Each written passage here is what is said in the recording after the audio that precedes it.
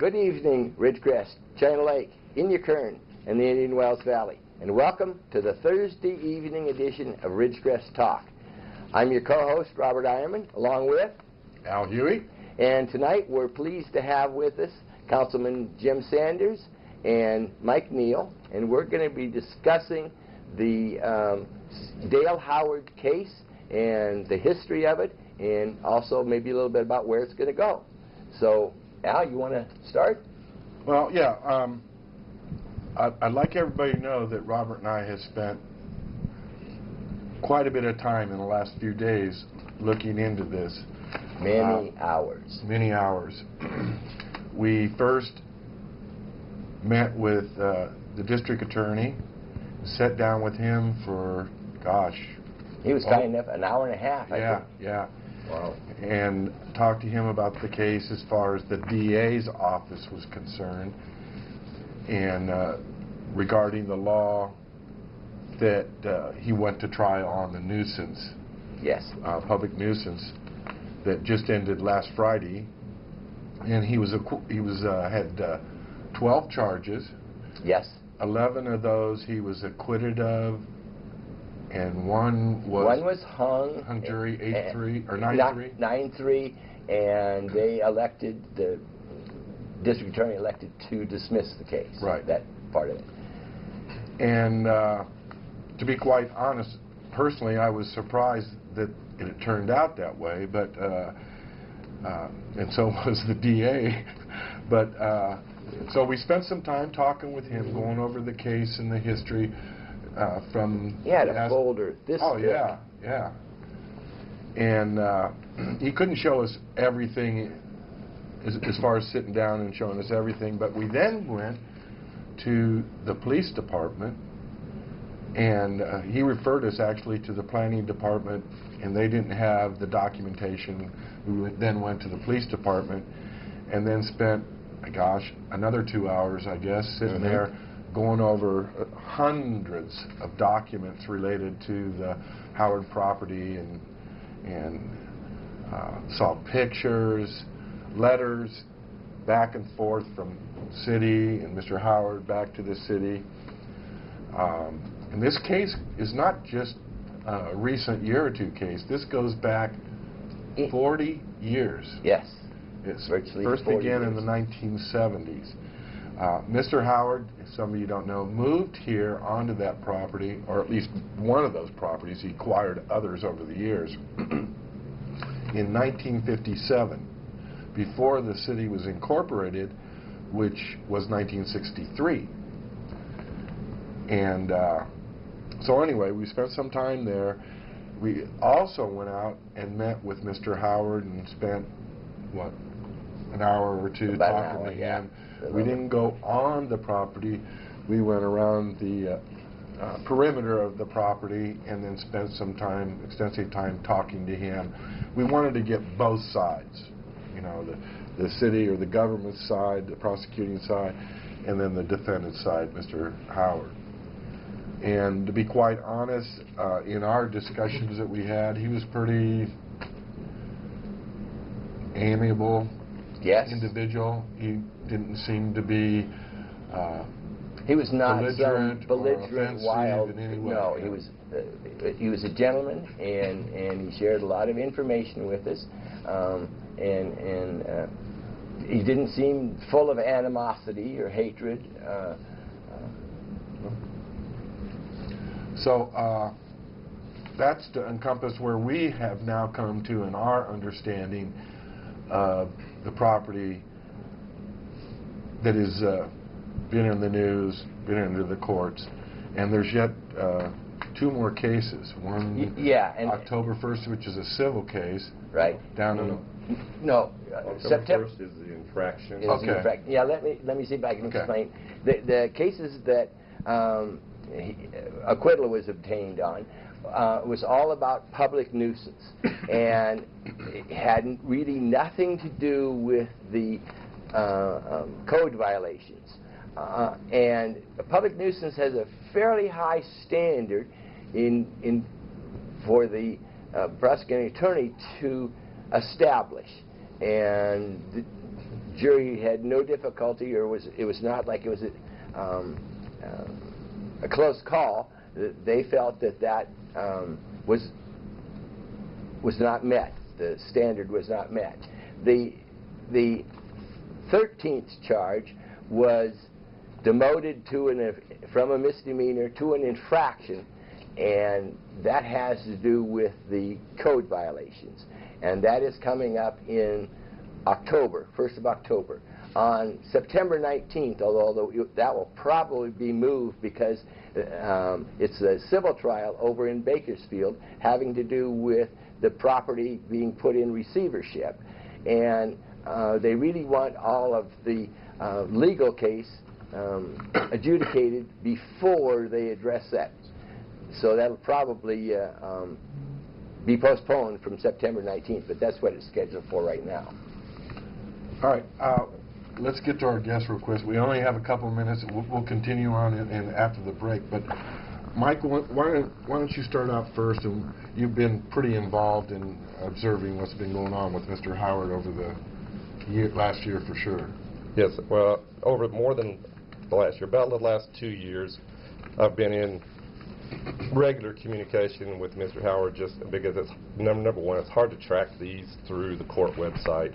If you want to get detailed info, you've got to ask for records and pay, $50 to get transcripts and so forth. It's just a lot easier to talk to somebody, and obviously the city officials aren't going to talk much. So I've kind of kept up to date, through him.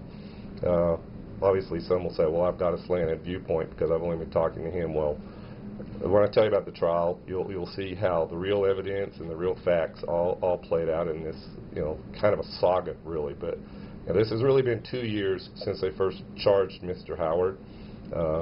It's gone on and on. It's amazing that they can't bring simple misdemeanor charges forward to a trial.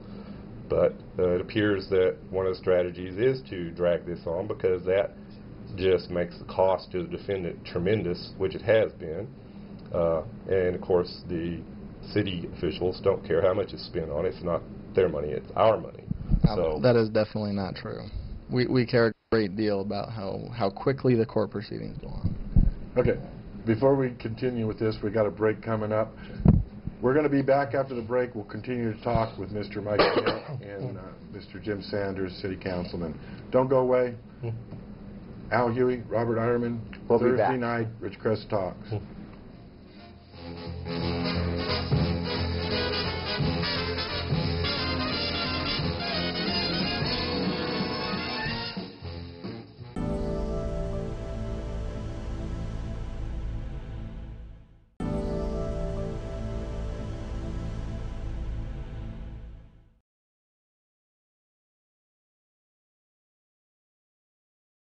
Welcome back to Ridgecrest Talk.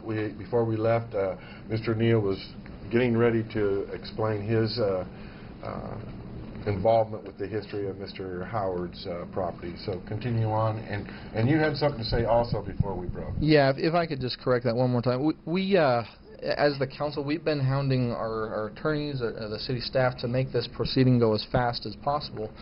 We want to give the defendant a clear chance to prepare his case, but we have every interest in making this quick and as painless as possible and as cheap as possible. We don't want to drag up the cost at all. Sometimes maybe it's the court.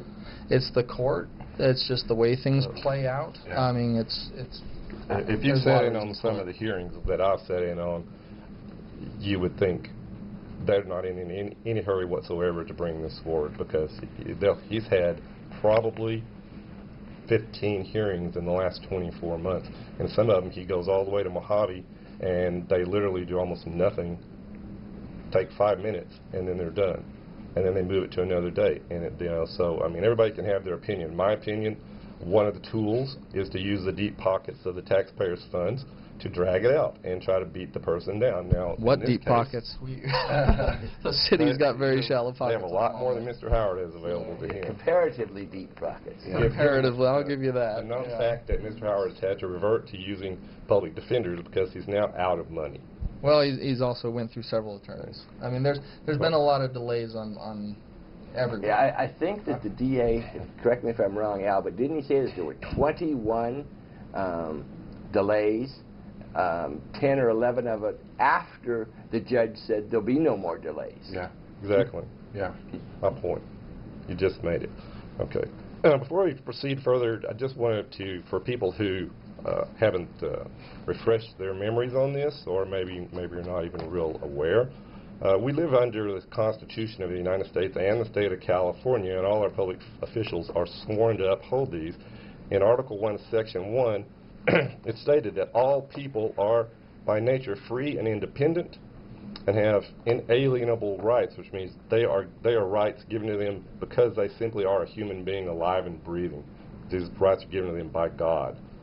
And among these are enjoying and defending life and liberty, acquiring, possessing, and protecting property, and pursuing and obtaining safety, happiness, and privacy. Okay, now, throughout the course of the trial, they continued to try to insist that this was not about property rights. Their problem was, and the reason they lost in almost everyone's opinion I've asked about, that was bothered to be there to observe, is that they brought these charges against Mr. Howard for creating a public nuisance. And yet, the course of the entire trial, they only brought 2 witnesses to state that they thought he was a nuisance. One was actually entirely laughable, totally unfounded. The rest of the time they spent using 2 city officials to verify one lot after the other, after the other, after the other, that he committed zoning And we violations. should say there, I said he moved here in 57 on one of those lots. He Yeah. now has 12 lots. Right. Yeah, 12 properties and 12 attendant charges on each lot. If I could jump in with the witnesses, there were, I don't want to name names, but there were witnesses that refused to come. I mean, I couldn't believe it, and I was actually very disappointed by that. We heard about that. Very disappointed by that. But some of the biggest complainers, the ones that filed the most complaints, didn't show up to the trial. So, such as it is, if you can't get your witnesses, you can't make a case. So they didn't simply, they worked hard with. I thought there appeared was to be such a nothing thing to work with. called a subpoena. you could avoid a subpoena. Really? Yeah. Yeah, or you can Okay. just simply tell them, you can subpoena me all you want, and I won't answer your questions. Okay. Well, in any case, they simply couldn't make their case. So I brought some pictures of Mr. Howard's property that I took today. Admittedly, this is today's pictures, and these charges were brought in 2012, but there were numerous statements in court that there's not a lot of difference between his property now and what it was like in 2012. So I'd like to show, this is the shot at the front of his residence on Mayo Street. Am I holding this in the right place? Hang it there for just a second, would you? Okay. And, it's not zoomed in really well, but you go by there sometime, 1109 Mayo, take a look at it. See if you lived out there, if you would be complaining that Mr. Howard is, creating a public nuisance. Similar photo on his property, which faces Porter Street. Same, decorative palm trees and so forth. There's fence there. On one end, he's actually created art mural, which is the property on the east side of Mayo, which is on the south-facing part of that, and somebody's gone out there and taken a lot of time to paint patriotic murals on the C-vans to beautify them. This is going to be really hard to show. Somebody may have to hold one end of it. I don't know how well this can be shown on the camera. This is like a panoramic view of pretty much his entire property on the west side of Mayo Street. So, like I say, I invite anybody to go out there and take a look at that. And after you do look at that, I challenge you to say that this man is really causing a significant problem out there. Every single person I've ever mentioned this to, which have been a lot, who have ever been down there, they basically say, I don't see anything very wrong with those properties at all. What's behind the C-vans? Who cares? Nobody can see it. It doesn't does. It matter. matters quite a bit. What's behind the C-vans? Does it? Why? It does. Because it's in violation of the law. Of a We want zoning to law? And the law-abiding- C-vans are actually in violation. They are. They're too high, and they're too close to the edge of the property. And they're not on stable footing. They're on really old railroad ties. I guess who's at this point, to say wind can't knock that over, or just ground eroding can't knock that thing Right. over and hurt somebody? I'd like to And state I'm then, not defending the city here or Howard. I'm just, what we observed, what we saw, I could see where the city is founded in their argument. okay. But I also, you know, speaking of the C vans, we go back to 2008 or 9 with What's Bob that? Smith. Oh, 2006, 7, yes. Okay. Yes. All right. We want to talk about that right after we come Yes. after the break, these C vans, because there's some kind of interesting history there.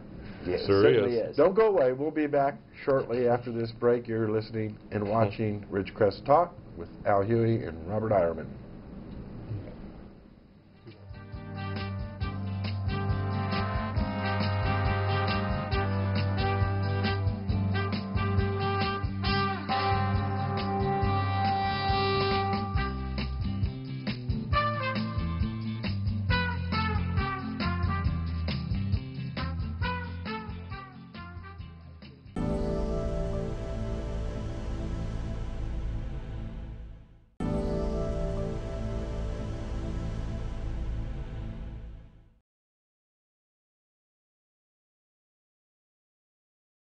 The Thursday edition of Ridgecrest Talk. I'm Robert Eierman, along with Al Huey, and we have guests, Councilman Jim Sanders and Mike Neal. And we're talking about the Dale Howard situation, and we're going to see if we can't wrap it up in these last 8 minutes.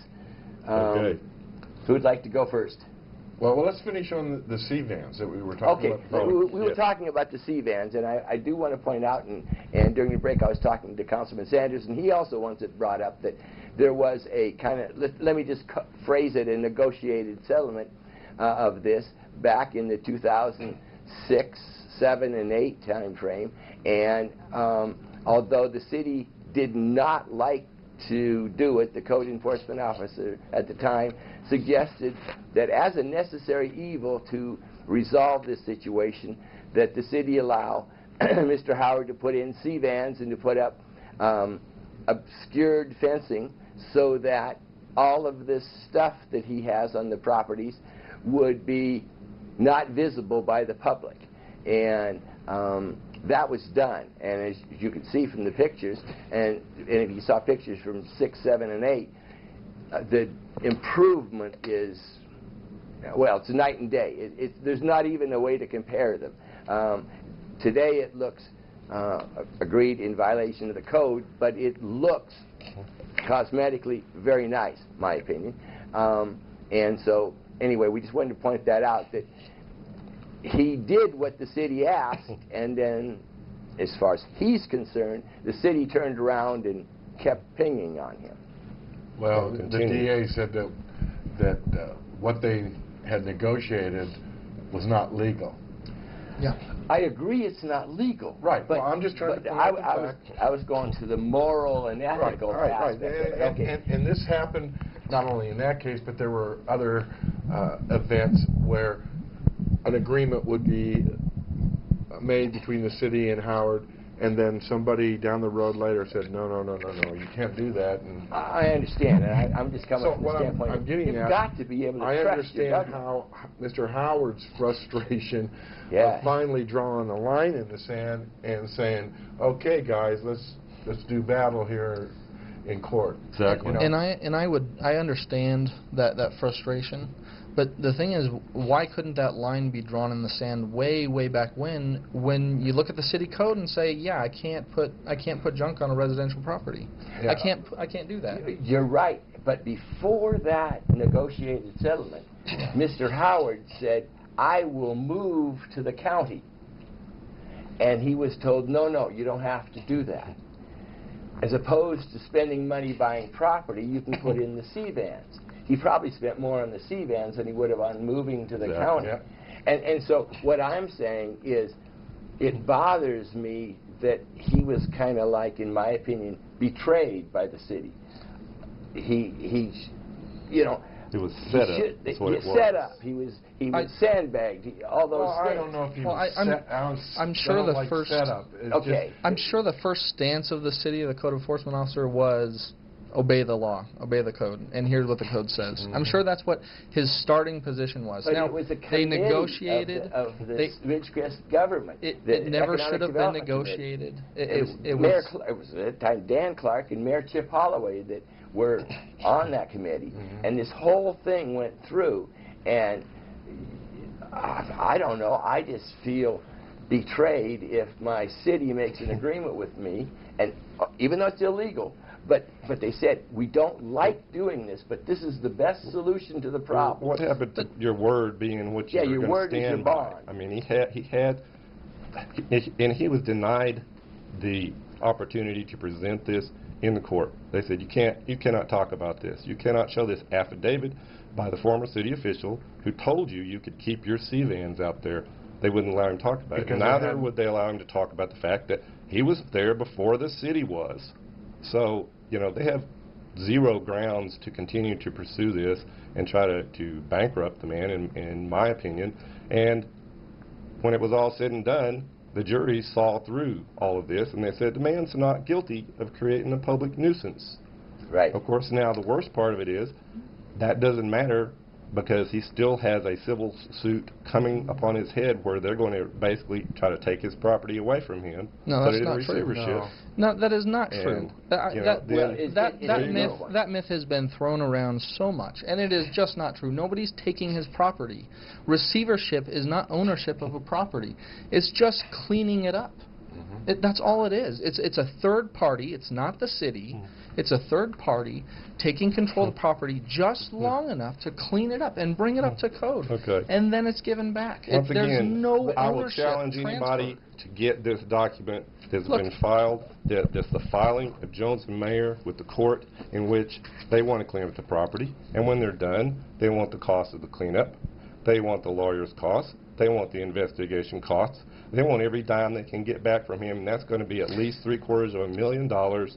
Where's he going to get $750,000? So what? Let me finish about this one point about the liens. You can say we're not taking his property all day and all night long and on into next week, but when you cannot sell your property without them coming around with a big fat bill and saying, now pay us, It could have we're cost taking your nothing. property from you. Mike, it could have cost absolutely nothing. It doesn't matter what Compliance, it could have cost. compliance with the code, and that was completely his decision. Doesn't That's matter. completely his choice. It matters does not at matter. this point. It matters Not at all. entirely because it could have cost the city, him, everybody, absolutely nothing. Well, now it's going to Because cost. everybody must comply with the law. And if we don't want to live by law, then let's move to another country. Because that's what this is about. Look, we talk about property rights. I am very concerned about his property rights. I'm very concerned about all the other property rights of the other property owners around there. Everybody's got right to property. And when we live this close in a city where we're so densely populated, we have to have laws to govern how our property rights affect other people's property rights. And those are zoning laws. Well, and if we don't want to comply by those, we need to go live where we don't have they neighbors. brought 2 witnesses forth in the trial that said, I have no problem. He's a great guy. And that's not a big deal. Him being a They great brought guy has one- nothing to do with it. One witness forward that said, oh, no, I don't like it. His peacocks I think poop on he my is a property. great guy. That has Okay. nothing to do with it. And they he's didn't a very complain nice about his guy. property either. They had no problem with his property. There are They many had 2 people to who 1 did. on that count. How many complaints have there been in the city of Ridgecrest Who knows? from his property? You There's tell been a me. lot. I actually don't know the number. There's been a lot. There's been a lot. It's not Well, the 2 And let were me, only showed another up in- fact. in the trial. Here's Yeah. another Like you fact said, that was there brought were others forward that- in the trial, and that was that the defense attorney acquired an investigator, and he went around and he talked to some of these people, and the defense attorney brought up the fact that these We're out in complaints 10 were seconds, solicited. We're going to have to by the wrap police. this up. Please join us next week for another session of Ridgecrest Talk with Robert Eierman. Al Huey. And thank our guest tonight for being here. Thank you Appreciate so it. much for Thank you, having Al. me. Thank you, Robert. Yeah.